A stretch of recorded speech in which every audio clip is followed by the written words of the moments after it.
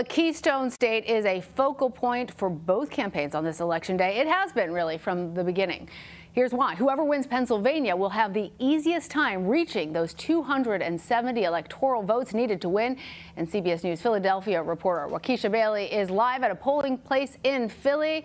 What are you seeing there? And are voters really fired up after those Pennsylvania rallies from both campaigns yesterday?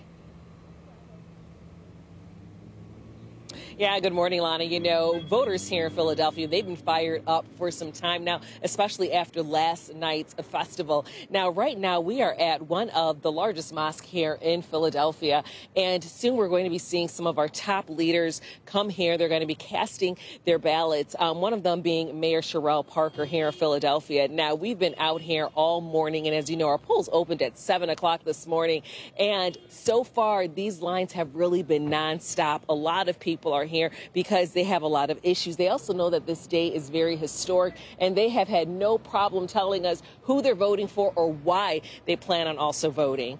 Lana? All right, Wakisha Bailey, thank you.